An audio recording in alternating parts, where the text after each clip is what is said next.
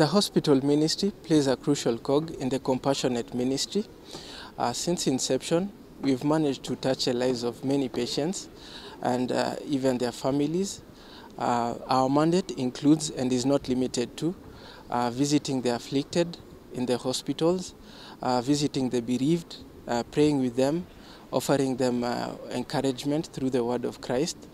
We've also managed to raise funds which have been used to clear and offset hospital bills for patients who've been unable to clear the same in hospital.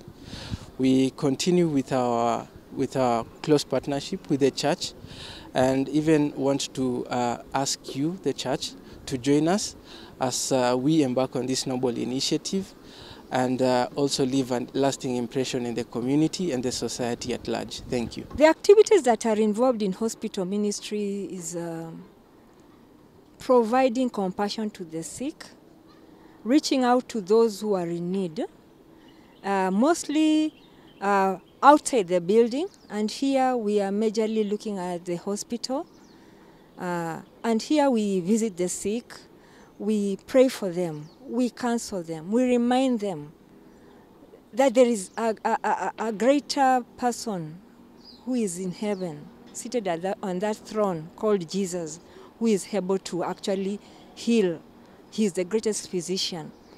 At the same time, as we provide that compassion, as we give a listening ear to the community out there in the hospital, we remind them that we are coming in to give them hope, the hope of righteousness, the hope of recovery, to give them hope in terms of peace, to help them recuperate quickly so that they can be able to continue with their activities, whether at home or wherever they could be.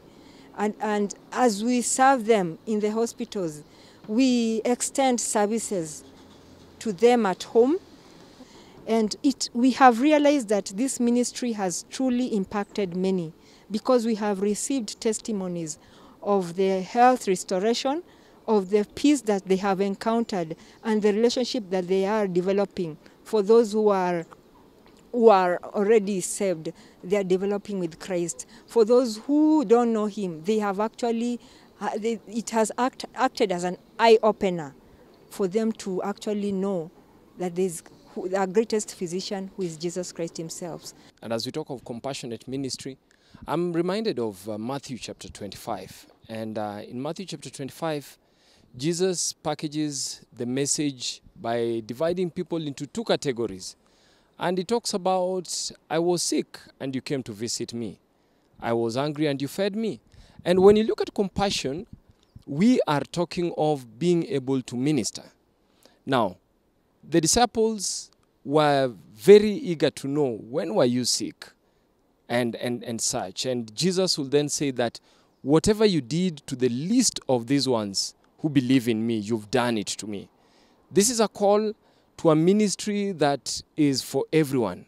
What is that small thing that you can do? What is that big thing that you can do for a ministry that calls for your support?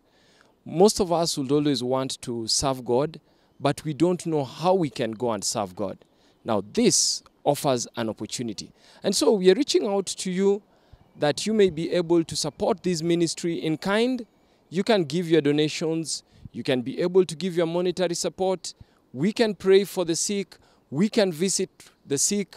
All that we need is you to be part of this wonderful ministry, a blessed ministry that when Jesus decides to talk about blessed of the Father, those who will inherit the kingdom, he says they are they who took part in this ministry. Be part of the ministry. How can you support? There's a church pay bill, 86-1200. You can use the church pay bill and indicate hospital ministry.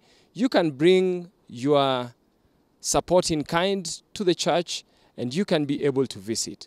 Whatever you have will go a long way to speak to a soul that Jesus loves them. And that love is expressed through you exhibiting the love. May God bless you.